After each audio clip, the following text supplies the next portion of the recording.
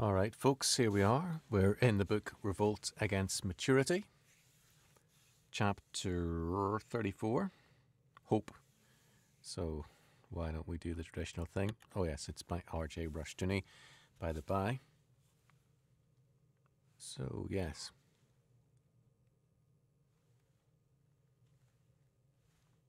"34. Hope. Every culture represents a hope or a loss of hope.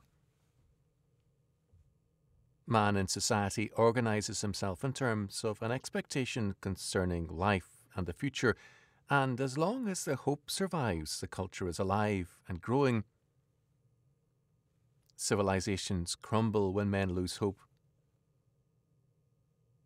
The stagnation of Asia prior to its invasion by Western thought was due to the loss of hope. Philosophy and religion in Asia, in one culture after another, had lost hope and had succumbed to a world and life negation in its faith. The result was cultural decline and decay, and sometimes collapse. And the same symptoms are again apparent, this time in the humanistic societies of the Western world.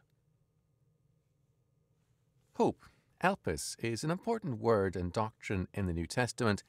It means a favourable and confident expectation.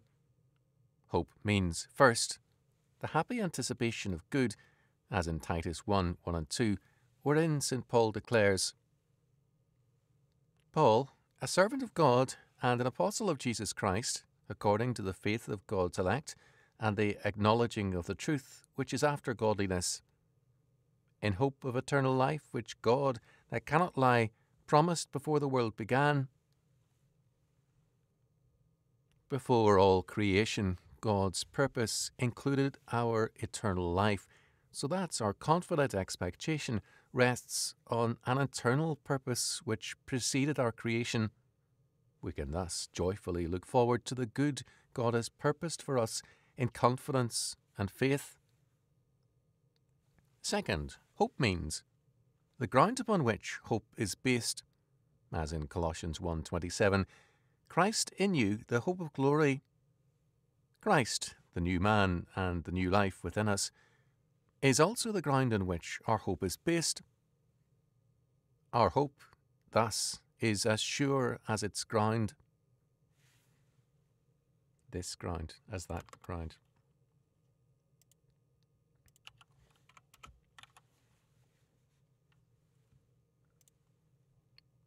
Is thus as sure as that ground. Third, hope also describes the objects upon which the hope is fixed, as in 1 Timothy 1:1. Jesus Christ, which is our hope. This usage is similar to that of Psalm 65:5, wherein David speaks of the God of our salvation, who are the confidence, or hope, as in Coverdale's translation, of all the ends of the earth. Hope for the Christian means all the promises of God concerning life in this world and in the world to come. When St. Paul spoke of the three central graces or gifts of God to the believer, faith, hope, and love, he thus declared that hope is not a human virtue in the believer, but a gift of God, 1 Corinthians 13. In the Old Testament, hope is often rendered as confidence or trust. The New Testament speaks of hope as an anchor of the soul, Hebrews 6:19, giving it stability in a changing world. The blessing it seeks are not limited to the future life, but include all that is promised to faith in the present life. The Gospels have less to say on hope than any other part of Scripture, because Christ's very presence concentrated so much attention on their present.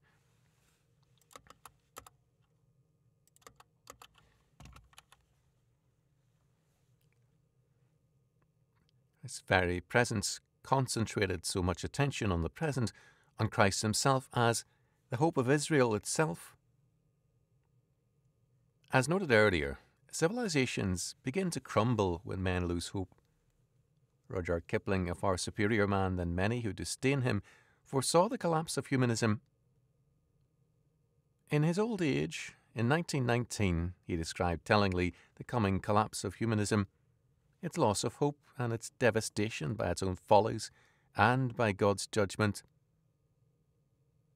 As it will be in the future, it was at the birth of man.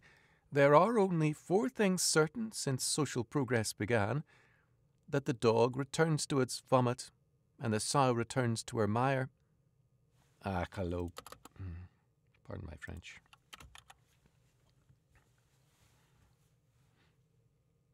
That the dog returns to his vomit, and the sow returns to her mire, and the burnt fool's bandaged finger goes wobbling back to the fire, and that after this is accomplished, and the brave new world begins, when all men are paid for existing, and no man must pay for his sins, as surely as water will wet us, as surely as fire will burn, the gods of the copybook headings with terror and slaughter return.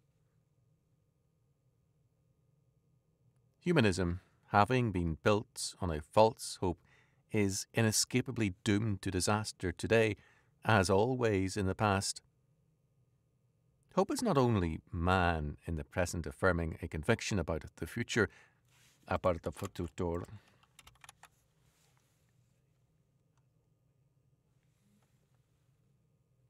Hope is not only man in the present affirming a conviction about the future, it is also the future acting on the present. Lukács has commented on this tellingly. We have to recognize the existential causality of human life, the relationships of human causes and human effects, which are different from the mechanical relationships of causes and effects that have been monopolizing the concept of causality for at least 300 years now. Their categorical presumption has been that a cause must always precede its effect, and that the same causes must necessarily produce the same effects, a presumption which Freud himself was incapable of transcending. Yet, for human beings, the very process of thinking on the conscious and also on the subconscious level complicates, disturbs, and transforms the relationship of causes and effects, whereby this relationship becomes far more complex than the primitive, mechanical relationship of causes and effects in the outside world. Moreover, in human life, the cause of something may not always lie in the past, but in a vision of the future. This kind of purpose or cause exists in the future, not in the past. In any event, it resides within us, within our organism, of which our mind is an integral and not a separable part. The kind of science that is incapable of thinking in other categories than in those of mechanical and therefore predictable and calculable causes and effects, that has eliminated the notion of purpose from the world, has not much more to tell us. Indeed, it is the principal agent of the destruction of nature and of man.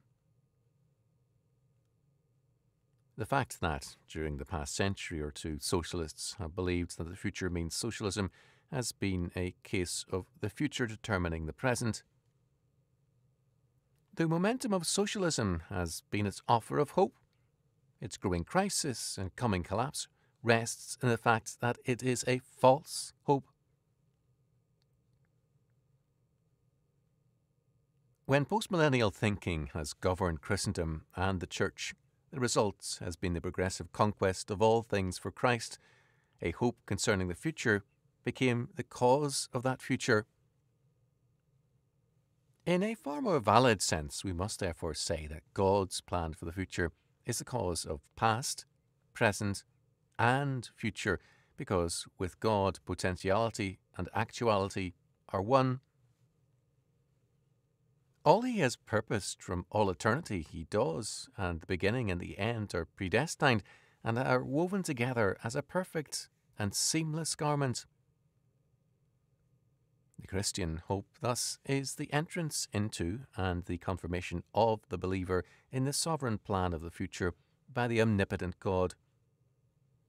St. Paul describes this confirmation in Romans 5. Therefore, being justified by faith, we have peace with God through our Lord Jesus Christ. by whom also we have access by faith into this grace wherein we stand, and rejoice in hope of the glory of God. And not only so, but we glory in tribulation also, knowing that tribulation worketh patience, and patience experience, and experience hope. And hope maketh not ashamed, because the love of God is shed abroad in our hearts by the Holy Ghost, which is given unto us. Justification means peace with God and opens up to us a world of grace and hope. It teaches us, moreover, to glory in tribulations, not in tribulations considered in themselves, but in their effects. In terms of Romans 8:28, we know that all things work together for our good in Christ.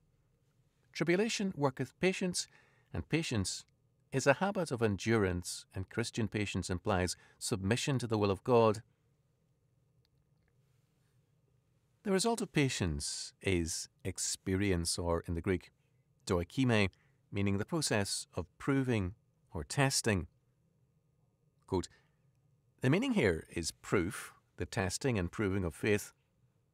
This testing and proving produces hope, a hope that does not disappoint us, but rather makes us bold in the face of all things, confident. Hang on a second. There wasn't a quote there at all.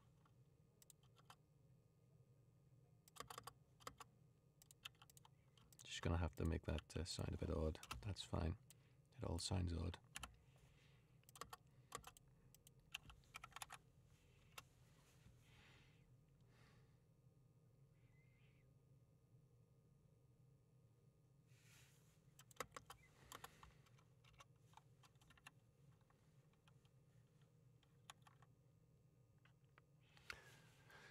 Bold in the face of all things, confidence in the conquering power and triumph of Christ and his kingdom. The English word hope conveys in its origin something of the biblical sense also. It comes from the Old English hopean, the late Old Norse hop, and it's related to the English hop, so that hope means a leaping or to leap with expectation. To hope, therefore, is to make a leap of faith with respect to the future. Only the Christian, with God's infallible word as his guide and assurance concerning that future, can make a valid leap of faith. His indeed is a hope that maketh not ashamed. To be without God is to make a false leap concerning the future, and thus finally to be robbed of any hope. St. Paul spoke of this aspect of the life of unbelievers, declaring that at that time ye were without Christ, being aliens from the commonwealth of Israel, and strangers from the covenants of promise, having no hope, and without God in the world. Ephesians 2:12. To be without God is finally to be without a valid hope, and to be aliens and strangers from God's covenantal promises. Civilizations crumble when men lose hope, even though men may, as today, enjoy marked material advantages in the present. This is not surprising.